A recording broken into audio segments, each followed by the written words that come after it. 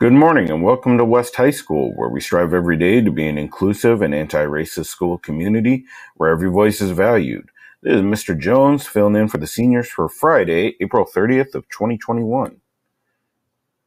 Before we start with our announcements, let us acknowledge the land on which we stand.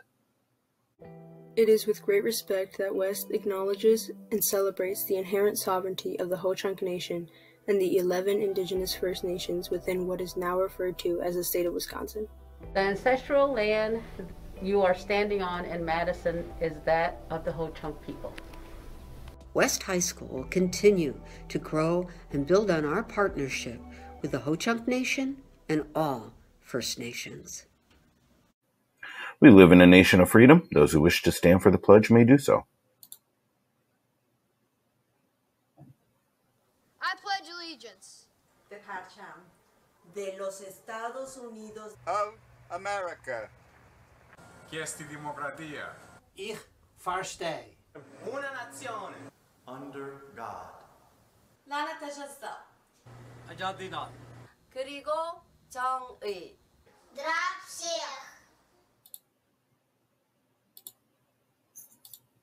Today's schedule, we have 3rd, 4th, 7th, and 8th periods with passing time of 5 minutes in between.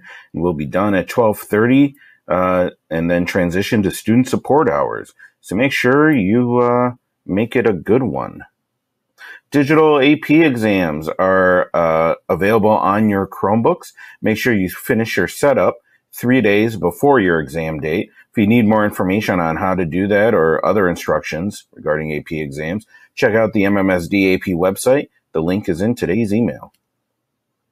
The Regent Review April edition is now published. Make sure you check out your email this afternoon or go to regentreviewnews.com. If you're interested in writing for the May edition, even if it's a one-time submission, you can send it to regentreviewnews@gmail.com or contact the editors Bonnie Gulati or Asha Gilgan or email Mr. McLaughlin, the staff advisor.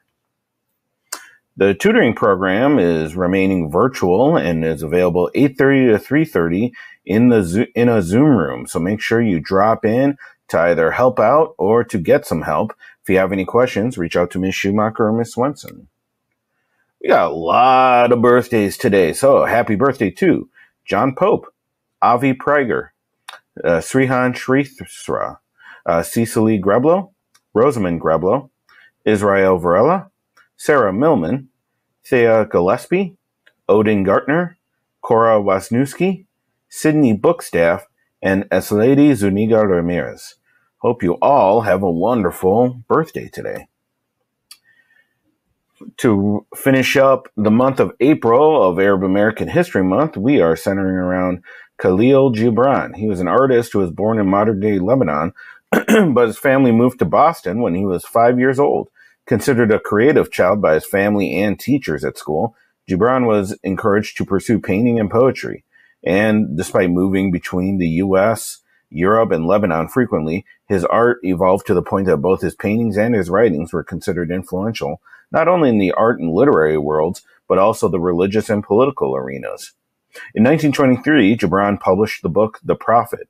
It was a series of poems used as fables that became one of the most published books in the 20th century and has been translated into over 100 languages and has never fallen out of print. Hope you have a wonderful Friday and a wonderful weekend, Regents. Make sure you're taking care of yourself, you're taking care of those around you, you're masking up, and you're staying safe. And we'll talk to you next week.